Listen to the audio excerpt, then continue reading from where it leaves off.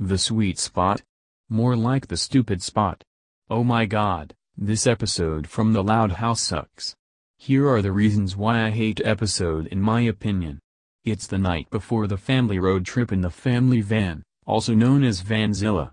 Lincoln explains that he's preparing to stake the night out on the sweet spot, the only good seat in the car, as it protects him from the various inconveniences of the van, and the annoyances of his sisters.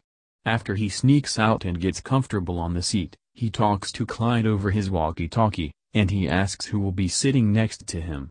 After some thinking, Lincoln decides that Leanie can sit next to him, since she is usually dazed out for the entire trip.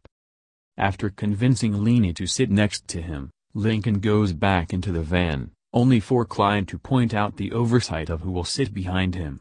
Following some more thinking, Lincoln convinces Lisa to sit behind him, but only if she doesn't have to sit next to Luna.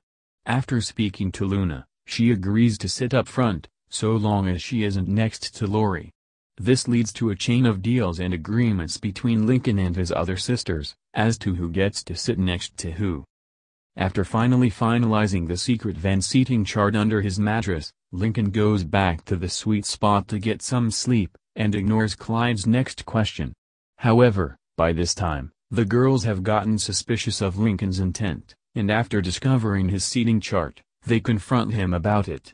Lisa calculates that Lincoln has deduced which seat is the best seat in the van, and has angled his sisters in the positions most favorable to him, much to Lincoln's outrage. Now that they all know about the sweet spot, they demand that they get to sit in it.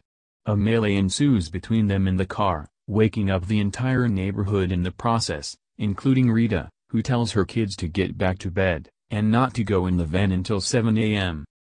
The loud kids go back to their rooms, waiting impatiently for the clock to strike 7 o'clock. When the time comes, Lincoln and his sisters begin a mad dash to the van, and have an even more violent and destructive brawl. By the time their parents call it to a halt, the van has been completely destroyed. As Lynn Sr. laments the loss of the van that once belonged to his father and grandfather, Rita orders the kids to go back inside and tells them that the trip is cancelled and that they're spending the weekend together on the couch until they learn to get along, much to everyone's chagrin. With Lincoln's sweet spot plan ending in a total bust, he states that in a big family like his, you can't control every little thing. That said, he knows of another sweet spot on the couch.